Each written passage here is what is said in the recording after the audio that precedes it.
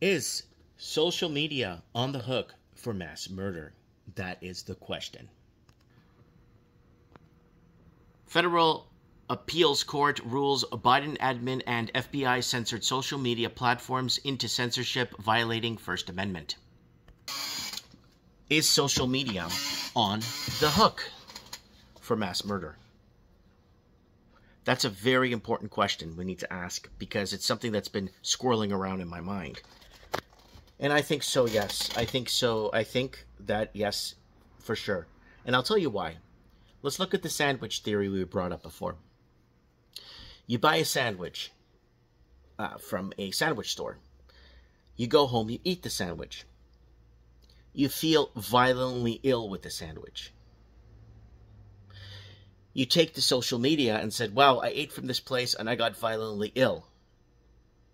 On social media, discussing what happened and how it happened and what you ate, and maybe describing what the contents were inside the sandwich. Since when is that illegal? Or since when would that give you a channel termination? Since when will that remove you off social media for calling out a sandwich that wasn't made right or the ingredients passed? Now, let's take it to the next level. You ate the sandwich, you end up in the emergency room. And you're really not well, and the doctors are looking at you, you're not well.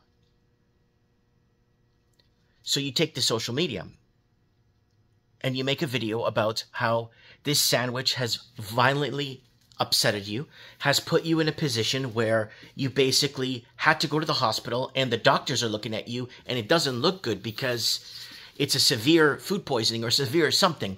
But you take to social media to report this.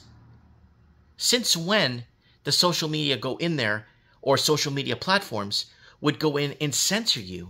Since when is it illegal to talk about your interaction with the sandwich store and your interaction with what happened with the hospital and what you are going through? Since when did that become? Okay. Now let's take it further. You die from the sandwich. The sandwich kills you. Your family takes to social media and wants answers why this sandwich store sold you a sandwich that ended up killing you. So people look at it and, maybe stand clear of the sandwich store or basically avoid eating that type of sandwich, or they do an investigation to figure out. They do an investigation on the sandwich and why it killed. Now, since when would anytime during main social media, you would go on and say, I lost a family member and so to a sandwich. The sandwich killed him. You see where I'm going here? So back in the day, if a sandwich killed you, or you got sick from a sandwich, or a sandwich tasted terrible, or something wasn't right either with the company or the store or the sandwich store, and you reported on it, social media never really cared. Social media never really stepped in. Social media didn't care. So why?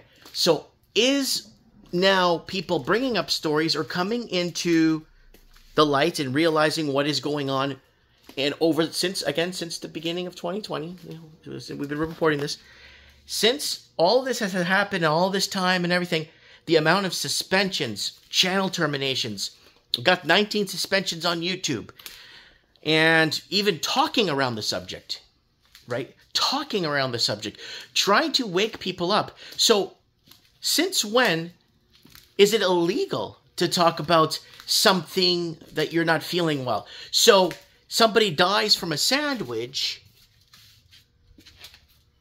and they're going to label that as medical misinformation? Are they going to put a climate change blurb on the bottom of the video? Back to my original question. Is social media on the hook for mass murder? Let me know in the comments below.